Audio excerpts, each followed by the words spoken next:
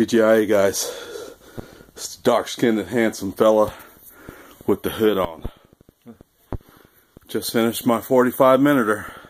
Staying up there on the board. I'm not going to push that old stair stepper any harder than that. 45 minutes as hard as I can work inside of that 45. I used dark-skinned and good-looking fellow because I want to talk about that.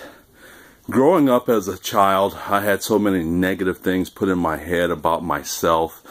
Being a short little fat kid, and I can say that because I used to be that. Any of my old grade school people that are watching that remember the kid with the thick glasses and heavy and dorky and not an athlete.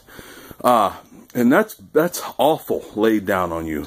And you grow up with those things. And even though who I am today, mentally, that's still back there. That small little four-eyed fat kid is still back there, but he's so deep in the closet. I know he exists, but I still am okay with that. I had to come to a point that I had to be okay with who I was and growing and exercising and eating right and getting my mindset right and getting away from negative people and keeping negative things away from me, getting out of a negative environment. I had to accept who I was, but knowing that that was not the finished product. Knowing that I'm constantly growing, knowing that my mind is constantly growing. Here's another thing. I was a horrible reader until 4 years ago.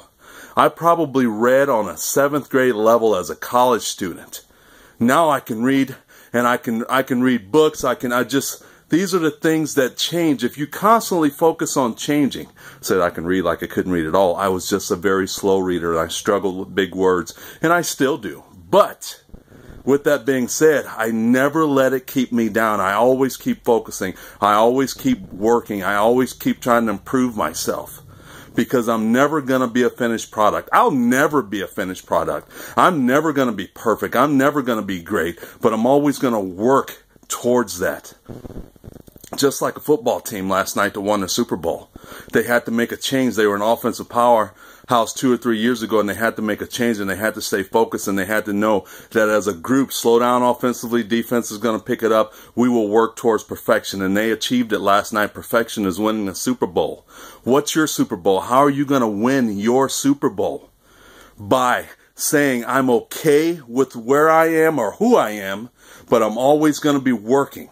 And even when I mess up, even when my weaknesses shows up and sets me back, I'm still going to be working. The finished product, I'm never going to be the finished product. But as long as I want to be better, as long as you want to be better, you will be. And you'll never give up on yourself. And believe in a power stronger than you. Have a great environment that keeps you strong. Have a good accountability partner, a coach, and a mentor. Something I'll be talking about later. And knowing your negatives.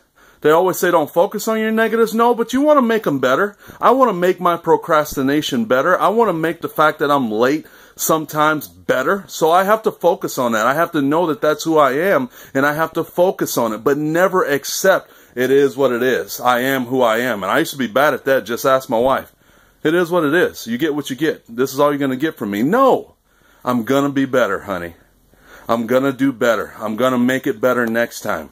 As long as you keep doing that. I'm 40 seconds over. TGIA guys, happy Monday. Exciting things coming. Rock Island class tonight. A little snow. Happy about that. Peyton Manning, great job. It's always great to see great people do good things. God looks after you. Be a God-fearing Christian. Believe in a higher power than you. I'll see you later. Bye. TGIA.